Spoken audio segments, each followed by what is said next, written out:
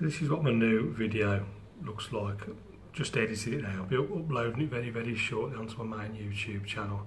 Like a generic sort of Scottish Highland type scene. It's got like big storm clouds overhead, and then lots of little yachts below, bobbing up and down on the water, and then try to get that impression of light down there. Just use a sort of clean damp brush, try and get these rays as well, cutting across the scene. So this will be uploading next on my main YouTube channel. As always, keep practicing and I'll see you again soon.